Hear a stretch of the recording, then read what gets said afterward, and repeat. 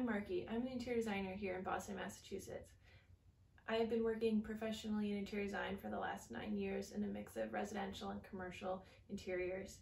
Prior to living in Boston, I lived and worked in Brooklyn and Manhattan, New York, doing a mix of residential and commercial work there as well.